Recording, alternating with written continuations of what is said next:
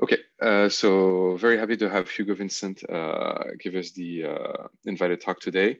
Hugo is a principal research engineer at ARM in Cambridge, and his research has been spanning both the hardware and the software. He's worked on both the processors and the software through the embed library, and I think he should have a pretty interesting take on secure compilation. So thanks, Hugo. Thanks, Jonathan. Yeah, it's my pleasure to be here this afternoon. And this is my first time at Presque, and in fact, my first POPL as well. So very excited to be here, and go easy on me, please. All right, so as Jonathan introduced, I'm part of ARM Research. And for those who don't know, well, I'm sure most people here know who ARM are. We design primarily compute technology and CPUs. And I'm part of ARM Research, which is an organization of about 180 researchers based in Cambridge in the UK and Austin, Texas, and a few other sites around the world. I'm part of the systems group, and I lead the security efforts in ARM Research. So the talk I'm giving today is basically some perspectives on trends and things that I think are interesting in secure compilation, and some of the work we're doing in the space and kind of sort of around the space. So yeah, to get started, wanted to talk a little bit about some sort of macro trends to frame things. And hopefully none of these are going to come as a huge surprise to anyone, but I think it's useful just to sort of set the context of it by running through them quickly. So one thing that those of us in the hardware industry are talking a lot about these days and for the last couple of years is the fact that manufacturing technology, chip manufacturing technology, progress is slowing, and this is called the end of Moore's law. And the free ride that, and I use that phrase in air quotes, the free ride that the industry had for 20 or 30 years, sort of starting around the early 90s was, you know, every 18 months transistors got smaller, faster, lower power and cheaper. And that is no longer the reality. There's still progress being made, but it's typically, you know, pick any two, or maybe if you're lucky, pick any three of those four desirable traits. So the result of that is that there's an increasing prevalence of hardware acceleration for a wider range of tasks. If you look at especially a mobile SoC like in a smartphone, that's kind of our bread and butter at ARM. If you look at a die shop for one of them, you know, increasingly the CPUs are kind of just a little dot in the corner, and there's a whole sea of all sorts of other hardware accelerators, you know, GPUs, neural network accelerators, and all sorts of other things. Within the CPU and kind of in the world of kind of like traditional software, there's an increasing role of architecture and an increasing responsibility for software on optimization rather than sort of the brute force approaches or expensive abstractions to hide problems. And the last kind of macro trend is that security by most measures is getting worse. And this kind of confluence of all of these trends is the challenge that we're facing. And that's where I think the role of secure compilation is becoming incredibly important. So thinking of compilation abstractly, you know, lowering and mapping of programmer intent to execution hardware, the job of a compiler is getting much harder, right? There's more pressure on performance by the slowing of Moore's law and the you know, the lack of increasing frequencies and increasing IPC that have been the norm for many years. And at the same time as that, you know, there are larger instruction set architectures with more sophisticated features. The ARM architecture reference manual is something like 8,500 pages at this point. So there's a lot of stuff at that hardware software interface that the compiler has to know about just at the CPU. And then you've got all of that other range of diverse execution resource I mentioned. And, you know, I guess we traditionally don't think of a compiler as targeting all of that at once, targeting that sort of heterogeneous set of execution resource. But abstractly, that is kind of in the realm of a compiler's job. And then on top of all of that, there's a much longer and increasingly long list of security concerns that the compiler is either kind of complicit in or has to take responsibility for addressing. And then on top of all of those, if you hang around in a hardware company or go to a hardware industry conference or something like that, you often hear people saying phrases like, "Oh, that's just a software problem," right?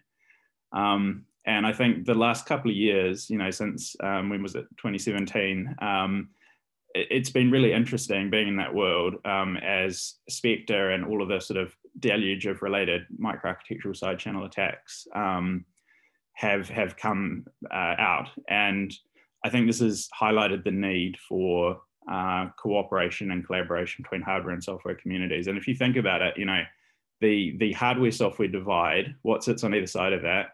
One side is the compiler and one side is the ISA, right? And that's why we at ARM and ARM Research are really, really interested in this domain of secure compilation.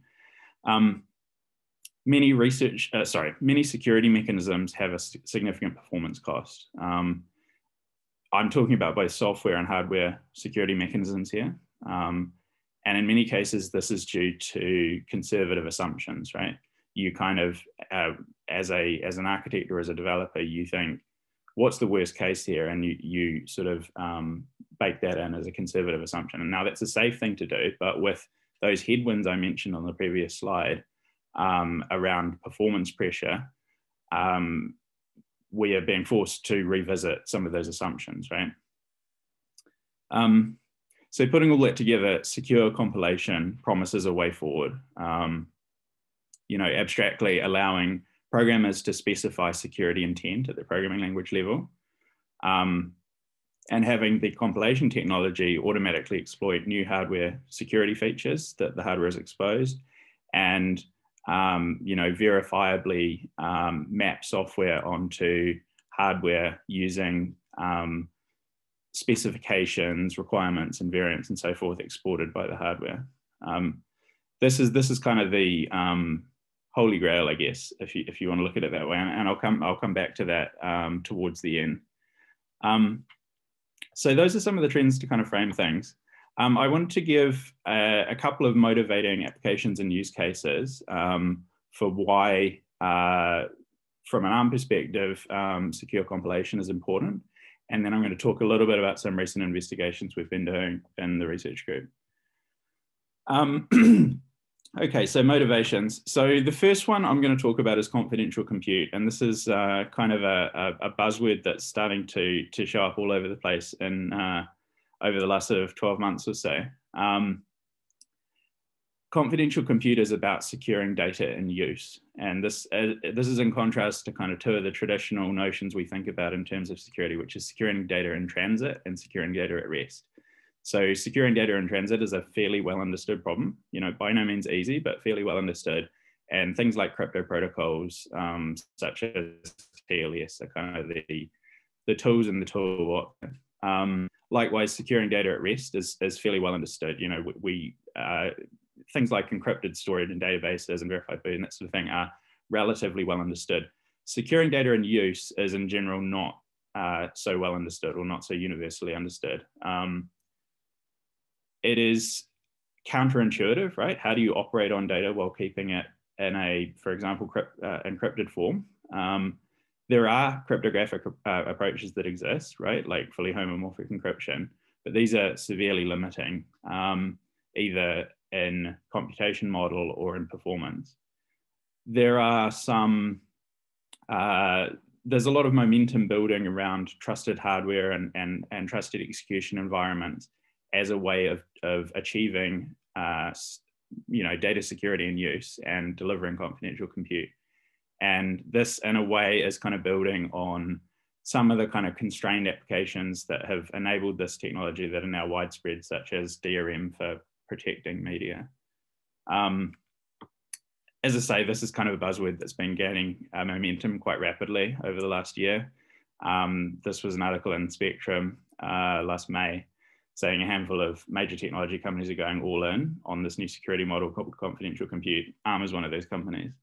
And one of the ways we're doing that is through our participation in the Confidential Compute Consortium, which is a Linux Foundation project with quite a wide range of member companies, including both ARM and Intel, and which I guess represent the most common computer architectures, and then a number of the major cloud vendors and other hardware and software vendors. And this is focusing on securing data in use and accelerating the adoption of confidential compute openly. It's an open source project, as you would imagine, under the Linux Foundation. So why is this kind of hyping? It is a very powerful thing. The capability of doing confidential compute enables computation on sensitive data on machines you don't control or trust. So you can offload compute to the cloud, to the edge, to other people's computers without allowing them to have, carte blanche access to that data. And there's a whole lot of reasons why that's a good idea, from the kind of regulatory, like GDPR and HIPAA compliance, to increasing need for things like cybersecurity and cyber breach insurance and the requirements that insurance is posing, through to kind of increased commercial and consumer awareness of the value of data, the sensitivity of data, and maybe a little bit more utopian, sort of the desire to empower privacy sensitive users and applications to benefit from all of this progress that's been made over the last sort of decade or so in cloud and edge and distributed architectures. And I think, I don't want to I'm trying not to overhype this, but confidential compute promises to finally unlock the full vision of sort of distributed compute as a utility, or kind of grid computing as it's often called. And I think that's pretty exciting. There are two main ways of doing confidential compute, and both of these are deeply reliant on secure compilation in rather different ways. And I'll talk more about both of these ways later on. So the first way, as I touched on earlier, is cryptographic approaches, canonically fully homomorphic encryption. And these are great because, the security properties of crypto are fairly well understood and fairly, you can write them down and communicate them quite easily. And you just have to trust the maths. And once you trust the maths, then you can put the computation anywhere and you don't have to figure out whether or how to trust it. The current state of the art in fully homomorphic encryption has a number of downsides. Most pressingly, I guess, as performance, which is typically around 10 to the 5 or 10 to the 6 times slower than native code. And in fact, it can even be more than that, depending on what the code's doing.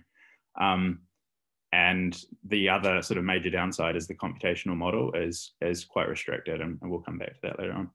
The other approach, the one that's kind of gaining momentum a lot at the moment, is trusted hardware. And this is kind of a compromise. This is not as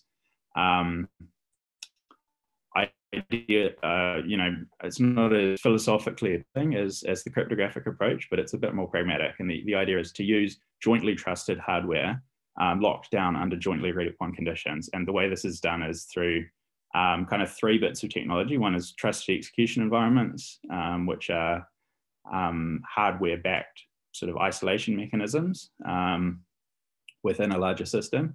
The second is remote attestation, which allows the remote party, the relying party, so I guess Alice in the case of these diagrams, to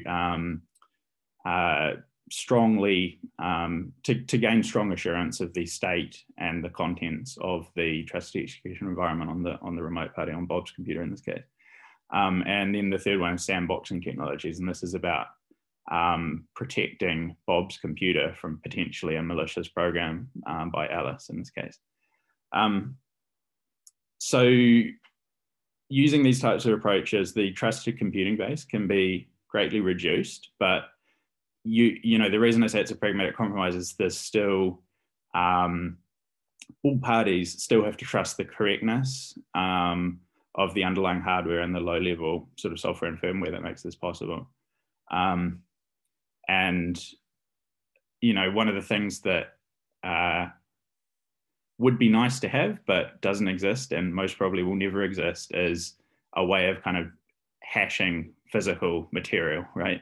Like you can't, you know, there's nothing analogous to a cryptographic hash function for the physical processor chip that you're running on, right? And so there's a degree of trust involved. Okay, I'm going to come back to that in a little bit. The next thing I wanted to talk about as a motivation for secure compilation is cryptographic software. And we've heard a lot about that earlier this afternoon in the other press talks. Cryptography is just such an important thing, right? It's how we establish trust in distributed systems and in the internet. And I think, you know, the last 12 months with many of us being forced to work from home has kind of highlighted the importance of that more than ever. Another reason cryptographic software is important and worth protecting is I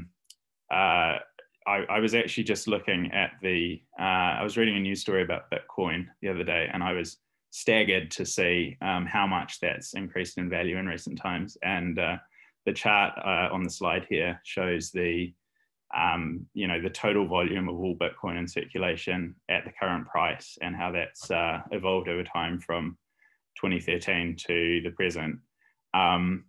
The market capitalization is now around 700 billion US dollars, which is quite a lot of money. And if you're an attacker and you think that some of the software, right, because software implements this, some of the software that implements this cryptocurrency might be vulnerable to attack, and you're willing to either be criminal or unethical about it, then there's an awful lot of money to be made here. So cryptocurrencies are a good reason to care about secure compilation of software.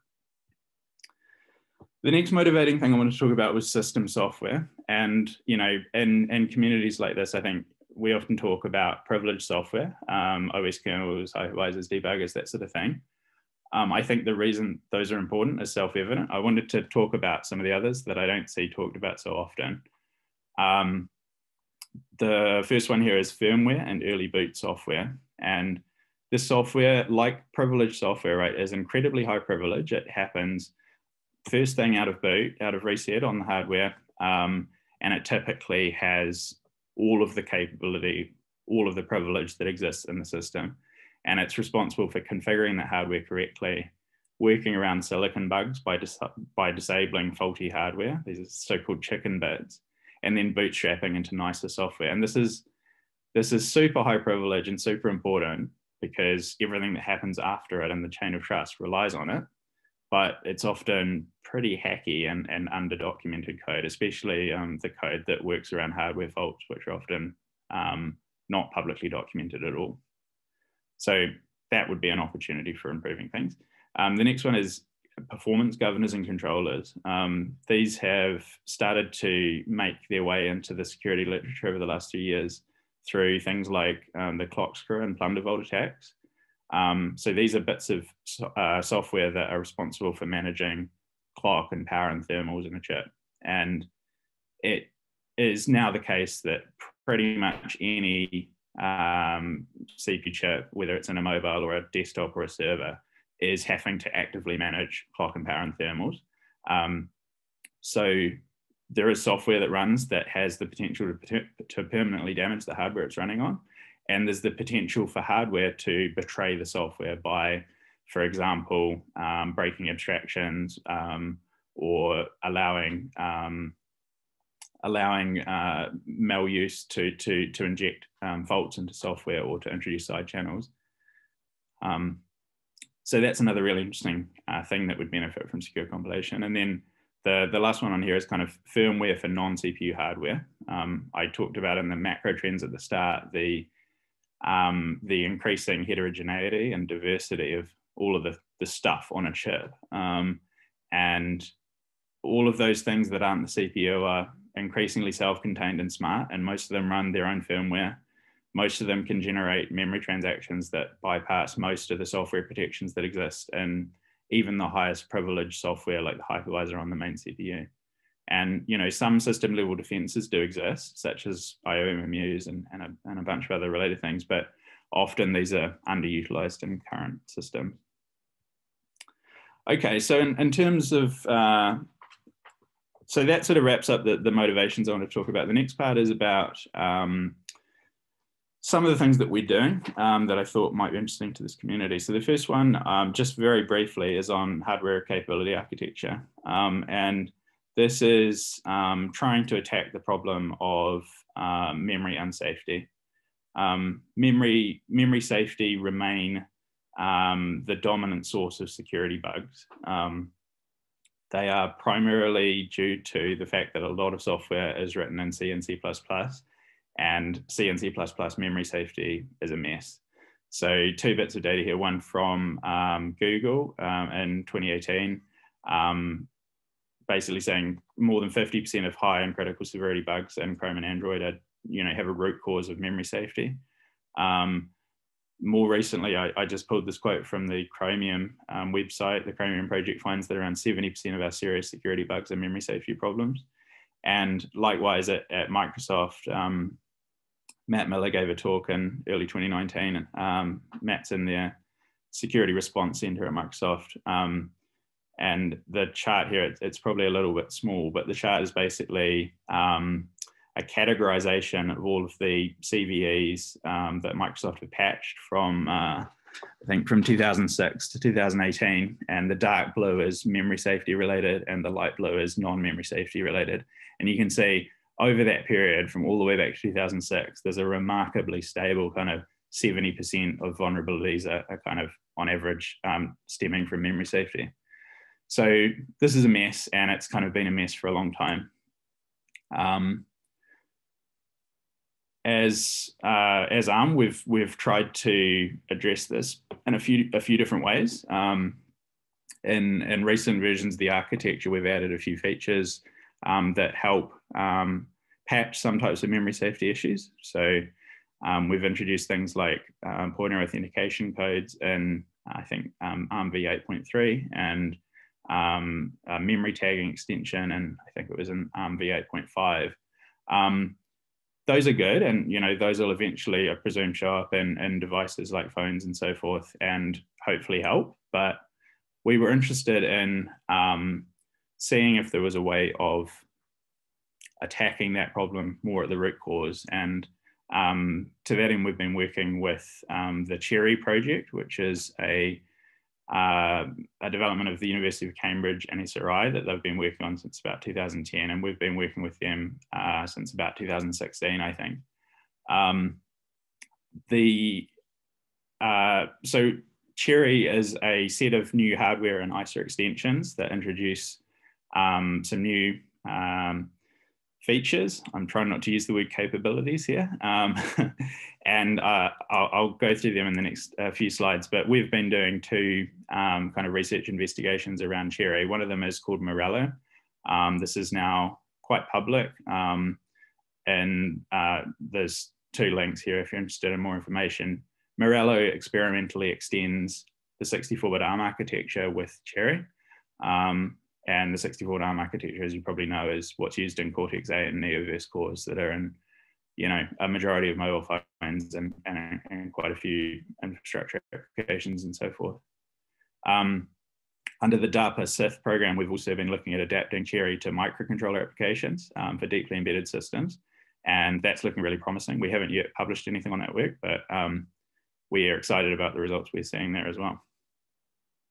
We think Cherry can drastically improve security for much of the software in today's systems, and can span ISAs from the cores and microcontrollers to data centers. So we're excited about the potential here. There's still, these are both still very squarely in the research realm. Morello's quite a bit further along, and they're actually building an experimental test chip, which I believe will be available around the end of this year, I believe. And that's going to be made available to researchers and so forth. But these are still in the research kind of realm at the moment, because Cherry is quite disruptive. So what is this kind of capability architecture? So a capability is defined as an unforgeable token of authority. kind of a bearer token. So possessing one is taken as authorization to use the resource it relates to.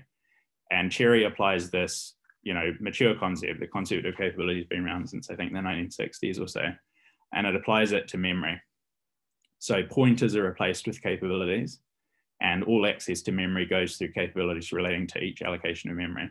And the capabilities use a hardware tagging mechanism to achieve this unforgeable property that's a requirement.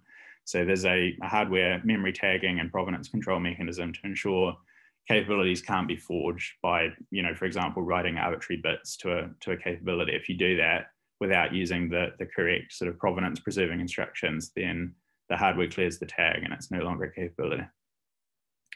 Capabilities, as well as the address, right? These are replacing pointers, as well as the address, they carry bounds and permissions with them and a kind of fat pointer, if you like. Software basically shrinks and subdivides capabilities and hands out smaller allocations. So you can imagine, for example, malloc might be given at the start of the process a capability for the whole heap, and it carves out and returns smaller capabilities for each allocation when it's called. And these features in Cherry, the bounds, the provenance control, and a number of related features combine to address memory safety vulnerabilities.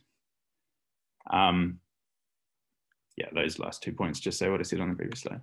So how do they work? I mean, I'm not going to go into a huge amount of detail here in the interest of time, but just to kind of illustrate it really quickly, imagine you have this really horrendous function that takes in a username and copies it into this fixed length buffer.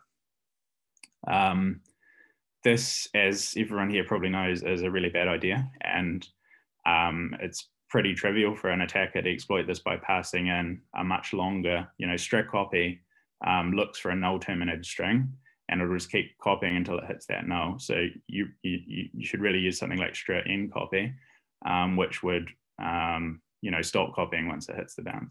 But anyway, a lot of software looks like this, and this is kind of a canonical memory safety bug or vulnerability.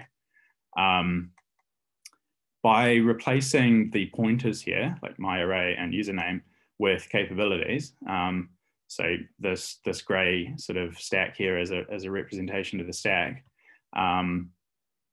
the C ABI, as you probably know, typically puts the return address on the stack as well. So when you enter this function, you push the return address, and then when you get to here, the compiler allocates this myArray on the stack.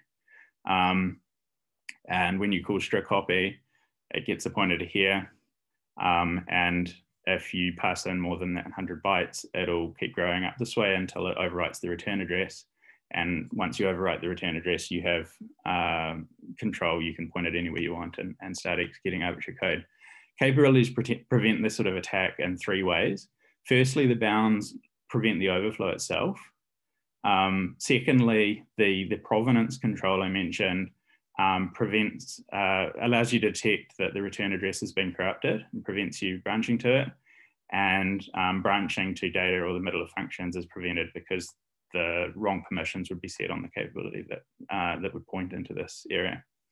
And by itself, these protections don't stop all memory safety attacks, but they do go a long way to breaking exploit chains, which is how a majority of complex vulnerabilities are constructed these days, where it's not just one vulnerability, it's a whole series that are chained together, and you just have to break one link in that chain to break it.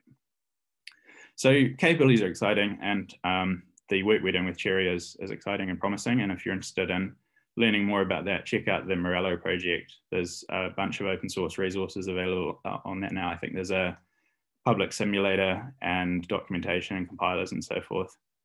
And we hope that technology, the Morello technology, demonstrates enough value that it becomes part of the future mainline ARM CPUs. All right, so that was the first part. The second part, how am I doing on time? Okay, I'm gonna have to speed up a bit. Second part is towards verifiably constant time crypto on ARM CPUs. So the starting posture here is the functional behavior of a CPU is well specified. We have this ARM reference manual, the architecture reference manual. It's quite a beast of a document, but it's fairly exhaustive, and that defines the hardware-software contract. And if you look in it for each instruction, you know, in this case, add with carry, there's pseudocode that describes the operation, and this is a formal specification of the behavior of the processor. This language, the ARM specification language, has formally defined semantics, and you can kind of dig into exactly the operation that the instruction set architecture says the processor is performing here. And you can interactively explore this. There's a few open source tools like ASL Interpreter, and all of the pseudocode here and all of the functions that are you know, called by them, that's all publicly released as part of the A-profile exploration tools. So you can download a big tarball of all the XML files and so forth, and import them with MRA tools into ASLI and sort of interactively explore what the ISA is doing or claims to be doing. And this is part of a wider ecosystem. So a lot of this work was done by Alistair Reid, who used to be at ARM Research. He's now at Google. And this was, there was a POPL paper 2 years ago, which I encourage you to read if you haven't already. Some more work around this is being done by Peter Searle's group at the University of Cambridge through their SAIL project. And both the ARM architecture and the Morello architecture can be incorporated into the SAIL flow, and using SAIL, you can convert that into a whole bunch of different forms. You can generate documentation, you can generate prover definitions, you can generate simulators, you can generate tests, you can bring it into SMT, and a whole bunch of other things. So that's all great. Formal ISA specs and tooling let you ask and answer questions about what the instruction set architecture says it's supposed to be doing. And you can do all sorts of cool things with that. But what about timing behavior? Because recall, for crypto code, as we saw in earlier Prisk talks, you actually need to care about the timing. And the right way of doing crypto code is so-called constant time code. Now, to write constant time code, you need to restrict yourself to instructions that have timing behavior that doesn't depend on the operand values. So if you look at, let's say, you know, signed divide instruction or unsigned divide, they have a latency that is dependent on the operands. So you shouldn't use these instructions in crypto code. Well, what about add and multiply, for example? Well, those look a bit better, but there's a but. I'll come back to that. So these are in what are called software optimization guides that publishes for each processor, for each of our different microarchitectures. Intel does the same. I believe other CPU vendors do the same. I'm not proud to say, but I think Intel's documents do a much better job of giving a disclaimer around these numbers. They say that the numbers in these tables are approximate and subject to change in future implementations in the microarchitecture. That there is a big red flag, right? Because if you're relying on these numbers when you're writing crypto code, those are subject to change, and it could go from constant time conceivably to non-constant time. And that would make code that was safe now no longer safe on future hardware. In this case, this was the data for a Cortex A76, which is you know, a typical, this would be a big processor and a big little cluster and a mobile. There's also little cores in the clusters as well, maybe an A55. And in this case, this multiply instruction that was constant time on A76 actually has a variable timing depending on the operand data. So if you're doing a 64-bit multiply, where the top half, the top 32 bits are not all ones, then it will take 3 cycles. And if they are all ones, it will take 2 cycles. So there's data-dependent timing behavior on this processor. Again, that's not ideal if you're writing crypto code. And as I said, these are often paired together in a big little cluster. So if you're not familiar with this term, this is when you have a heterogeneous collection of processors, typically just 2, but perhaps that'll extend in the future, 2 different types of microarchitecture, high performance cores and sort of efficiency oriented cores.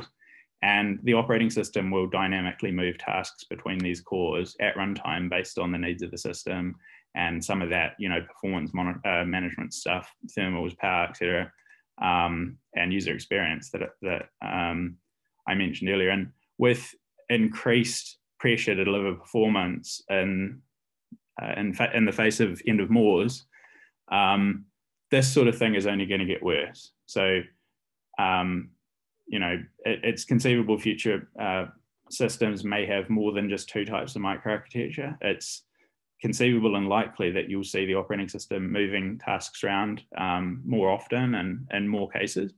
And if you're relying on this timing behavior we talked about here, that's a problem, because when you're running here, you're constant time, and when you get migrated here without anyone telling you, because the operating system decided you didn't need a high performance core, then you're no longer constant time. And so what's really going on here? Well, the architecture defines what happens in terms of the functional behavior, but it says basically nothing about timing behavior, and this is by design. This is because architectures want long-term software compatibility. So they want software written today to work on a processor 10 or 20 years from now. And as architects, you naturally aspire to clean orthogonal abstractions. But below the level of the ISA, microarchitects need freedom to innovate within the envelope of permitted behavior. So the ISA defines an envelope of behavior, and the microarchitecture is the specific instantiation of a CPU on a particular chip. And microarchitects can and do wild things to get better performance. And if you were surprised in early 2018 when Spectre came out that a CPU could do all of those things that it does in terms of speculative behavior and so forth, then this is an example of some of the things that microarchitects do to get better performance. By and large, the operating system and most of the software only concerns itself with architected behavior. And in principle, because the functional behavior of these two multiply instructions was the same, the operating system's free to move your process from one to the other. In the 8.4, I think it was, we added a bit to the P state, which is one of the system register for processor state. And it basically allows software to query whether or not the hardware has data independent timing support. So there's as defined in the ARM, there's a set of instructions that are said to have timing behavior that does not depend on the operands or the flags or certain other things when this data independent timing bit is set. So if you're writing crypto code and you're relying on the timing behavior of instructions, this is something you should be looking into. And this is low-hanging fruit in a way. This is, most of these instructions like add and Boolean operations and so forth are ones where most sane hardware would implement in a constant time way anyway. But again, it's about the contract between hardware and software and ensuring that the assumptions that you're making in your software are valid assumptions that will still be valid on future CPUs 10 or 20 years from now, because we know software has a habit of sticking around for a long time, right? So I think, as we've seen in some of the other talks, writing constant time code can have a large performance impact compared to unsafe code. Some examples, that people do in their constant time code when they're doing crypto is, they might emulate floating point using bitwise operations and so forth, because the hardware doesn't typically implement floating point instructions in a constant time way, especially for things like denormals and so forth. And more generally, if you really care about constant time, you can do things like transforming code into circuits and bit slicing and so forth. This data independent timing bit we added is just a sort of low-hanging fruit, a first step. And I've kind of listed some questions to the community, right, for the secure compilation community. How would you like this to look? How would you like this to evolve? What kind of invariants and guarantees would you like CPUs to be able to make? Right, with with the data independent timing, we don't guarantee that these instructions are constant time. We just guarantee that their timing doesn't depend on the operands or the flags or certain other things. And that we think is a useful abstraction for reasoning about and writing this sort of software.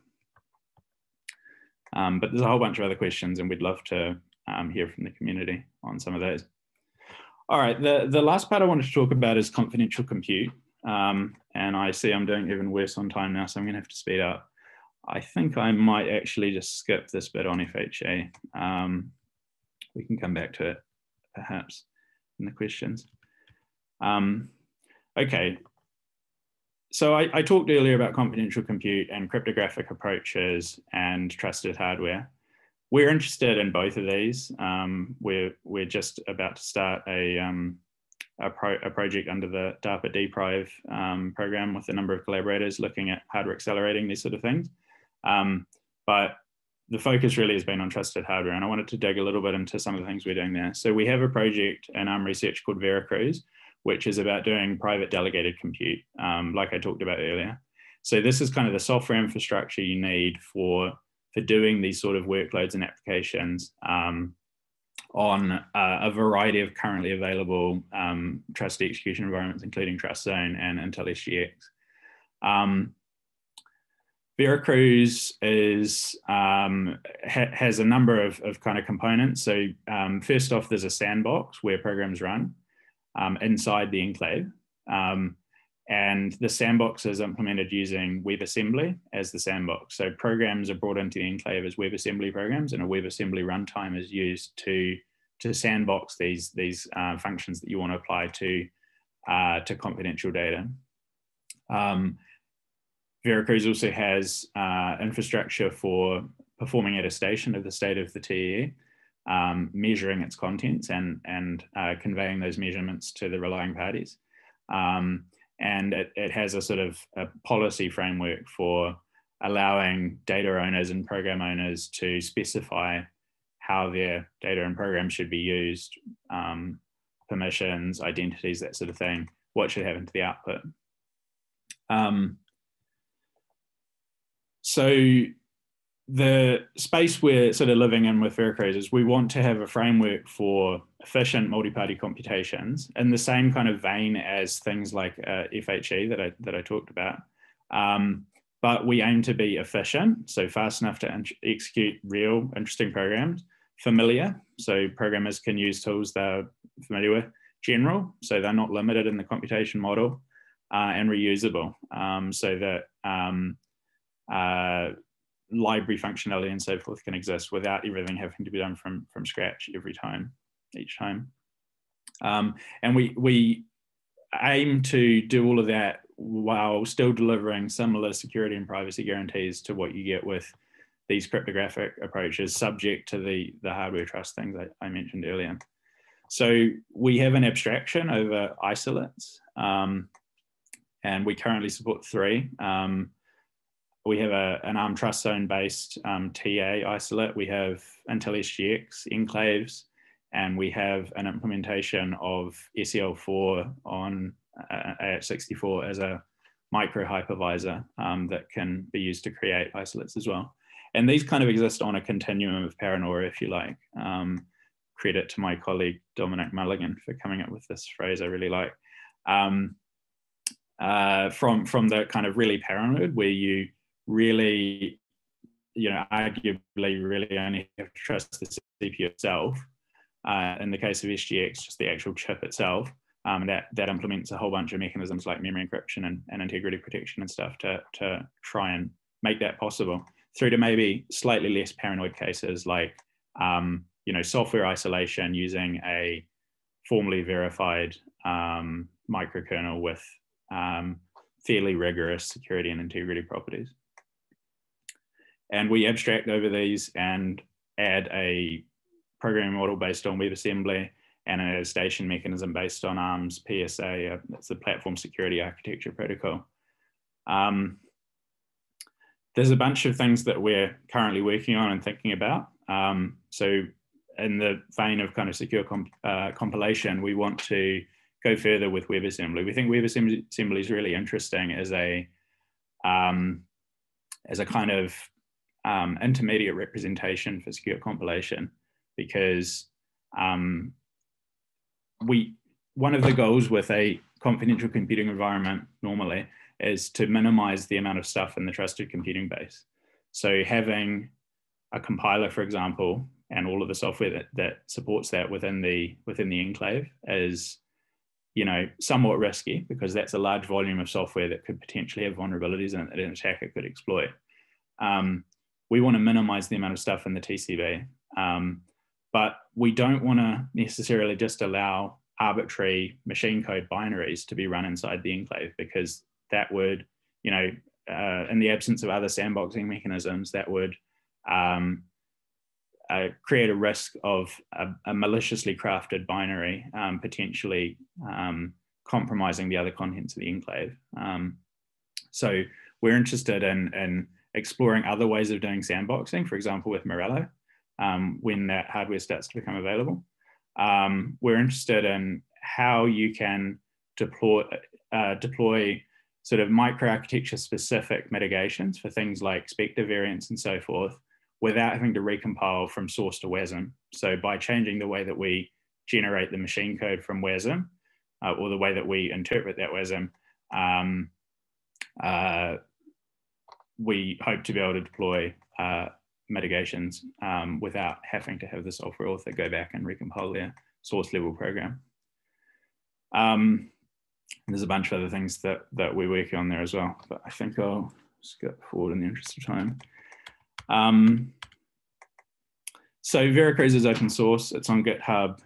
We've only been there for a couple of months, and we're excited to be doing this research in the open after, being in secret and secret labs for a long time.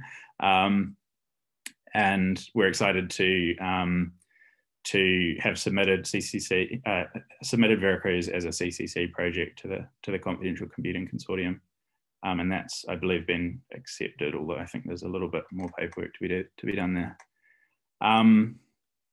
Okay, looking forward to the future. I see secure compilation as a vital technology. I'm looking forward to a future where programmers can capture security intent directly alongside their high-level programs in a high-level programming language, where hardware can export specifications describing the security features it has, the microarchitectural side channel behavior it has, and so forth, where owners of data can determine and define policies limiting and specifying how their data is used and shared, and where next generation secure compilation technology can pull all of that together, those policies, the specs, and the programs, and automatically generate verifiably correct, secure, and performant binaries. Now, I think we have a long way to go on all fronts. I hope you agree with me, and if not, I'd love to hear why this future is closer than I think. But I'm really excited to work towards this goal. I think this is an incredibly exciting and high potential area, and looking forward to hearing the rest of the talks this afternoon at Frisk. Thank you very much.